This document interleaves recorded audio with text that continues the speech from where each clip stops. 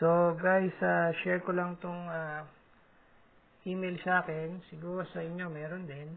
Lahat naman tayo, mga YouTube creators.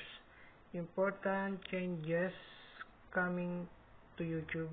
You need to take action. So basahin natin. Ito regarding to sa COPPA. Okay? I clipboard and basahin ko, no? Important changes that may impact your monetization and content discoverability are coming.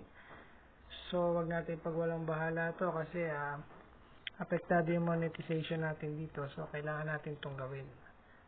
So basahin ulit natin. Starting today, all creators are required to tell us if their content is made for kids.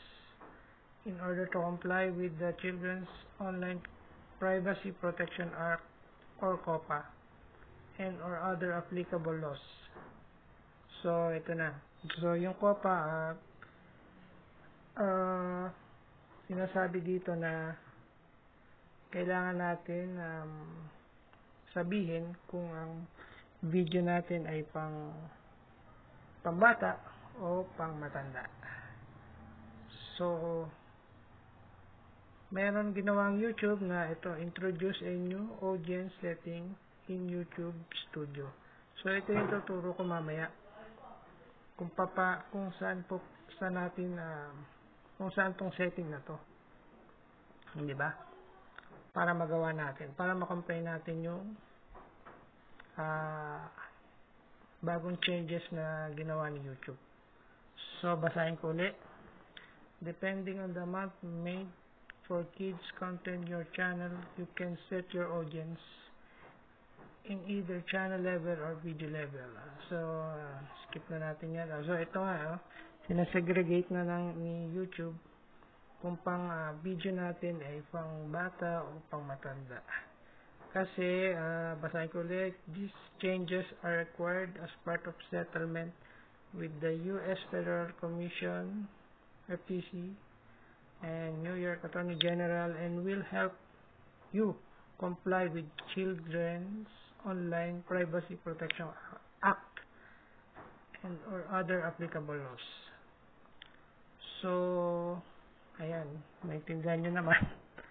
Basahin nyo na lang ulit. Meron naman kayong mga email na ganito, lahat naman tayo So we know that these changes won't be easy for some creators. Hindi talaga madali. Tapos, basa pa tayo ulit. Please read more below, understanding on legal obligation impact of this choice you may have on your channel. So, what is changing?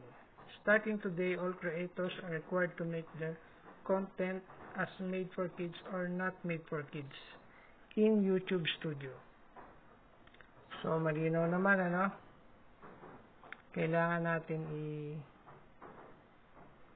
sabihin kung yung video natin ay made for kids o not made for kids.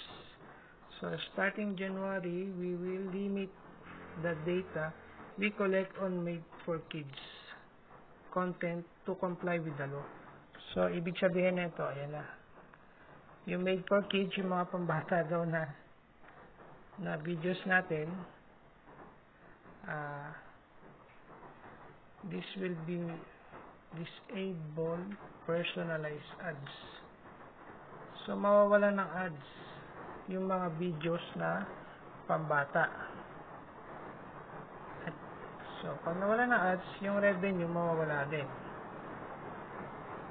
Okay, so yung kita mababawasan, and then marami pa siya, yung notification, ito yung notification comments mawawala din. So, apektado talaga yung mga may pambatang mga videos. Okay, so ito na. Why is happening? Okay. Tuloy lang tayo, basa lang. Regardless of your location, kahit saan ka pa, nasa Philippines o ibang bansa, you are required to ask you to set video as made for kids.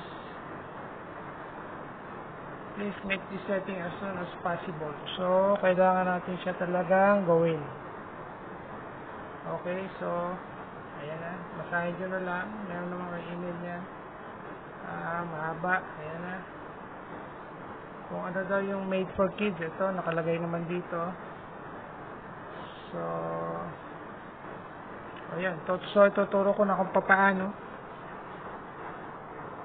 ba gawin sa setting yung made for kids. So, saan tayo pupunta? Okay. Ang gagawin ko sa YouTube Creator Studio tayo pupunta.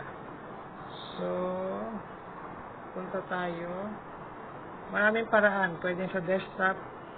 So, ang gamit ko cellphone. So, dito na lang sa YouTube Creator Studio. Ito. Itong pula dito, YT Studio. Pina-download lang to sa Play Store. Download nyo lang. Tapos, click natin.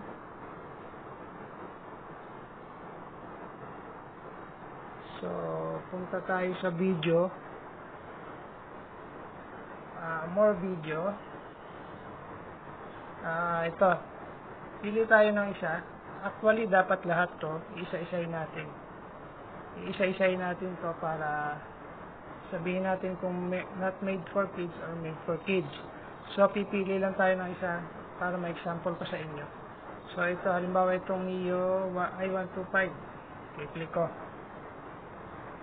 Yan.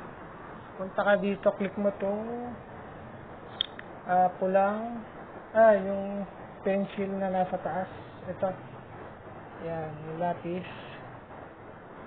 Tapos, advanced setting, i-click mo. So, makikita mo ito, dati wala to eh. Yung audience, dati wala yan eh. It is, ito basahin ko, is this video made for kids?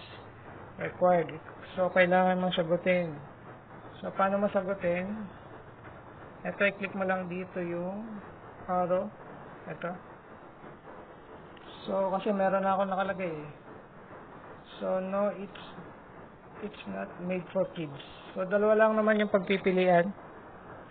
Yung yes, it's made for kids or no, it's made for kids. So, ito yung sa akin, no made for kids kasi ano to eh, sa motor. Tapos, i-click nyo lang yung save sa taas para nakasave na siya. Sa right side, sa taas. Ito. Yan. So, okay na. Nakasave na siya. So, ganun lang kadali, guys. So, ito. Sana may natutunan kayong bago dito. So, kailangan natin lahat gawin to para mag-comply tayo kay YouTube sa bagong policy niya. So, hanggang dito na lang, guys. Thank you very much. Thank you sa lahat. Sana may natutunan kayo. Nandito na lang uli. Abangan nyo na yung mga susunod kong mga videos ulit. So, thank you guys.